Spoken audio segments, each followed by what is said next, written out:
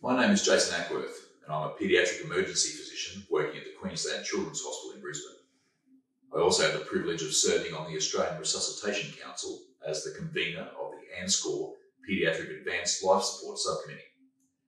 We are very pleased to announce the release of our updated ANZCOR Paediatric Life Support Guidelines set for 2021. These guidelines have been updated after a review of the updated evidence on paediatric resuscitation published in the ILCOR 2020 Consensus on Science with Treatment Recommendations CoSTR statements. ILCOR has implemented a continuous evidence evaluation process to facilitate more timely delivery and dissemination of high-quality resuscitation evidence. And our new ANZCOR Paediatric Life Support Guidelines are now set up to allow a more regular review and updating process.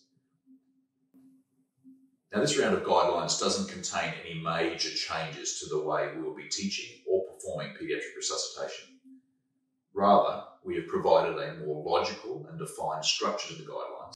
We've given clearer definitions regarding who should be using our guidelines and on whom you should be using them. And we provided lots of pictures to demonstrate the resuscitative techniques we describe. Our new 5 guideline set is condensed from the previous 7 paediatric guidelines and now includes Guideline 12.1, Paediatric Basic Life Support for Health Professionals, a new guideline focusing on provision of paediatric BLS by health professionals responsible for the care of infants and children in the pre-hospital and hospital setting. Guideline 12.2, Paediatric Advanced Life Support, which outlines the next steps in the continuum of care with availability of more advanced skills and resources. Guideline 12.3, Management of other non-arrest arrhythmias in infants and children, including SVT, VT and bradycardia. Guideline 12.4, Paediatric Resuscitation in Special Circumstances, covering arrest associated with trauma, sepsis, hypothermia, toxic ingestions, known congenital heart disease, or in settings where ECMO is available. And Guideline 12.5, Management after return of spontaneous circulation. This last guideline provides advice on ongoing care, including blood pressure, ventilation, and temperature management after ROSC. It also provides commentary on when CPR should be stopped and some notes on post-event debriefing for rescuers.